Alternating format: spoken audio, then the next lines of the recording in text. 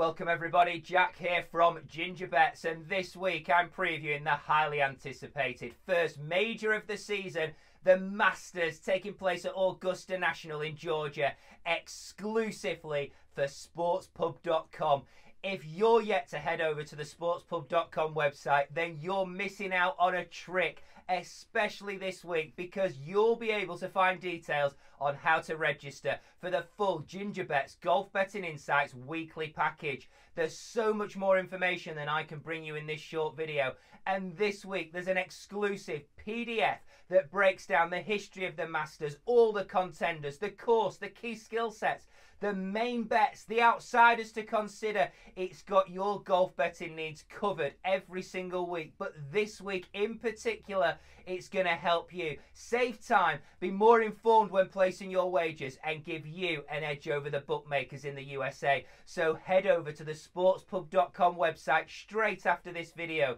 But in this short video, it is my best outsider to consider. That's a player of 50 to 1 or greater in the betting that I believe could wear that green jacket come Sunday evening.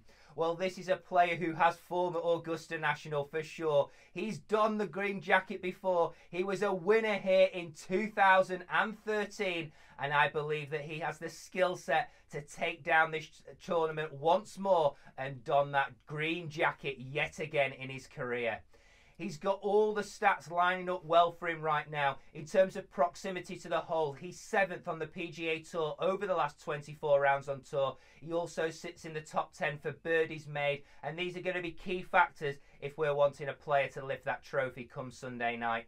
In addition to that, his defence game is good. His scrambling and around the green game is in good condition. He sits in the top 20 over the last 24 rounds on tour. And I believe a big performance is due from the man from Australia, Adam Scott, 50 to 1. But MGM's the place. He will headline the outsiders to consider for this week's Masters tournament.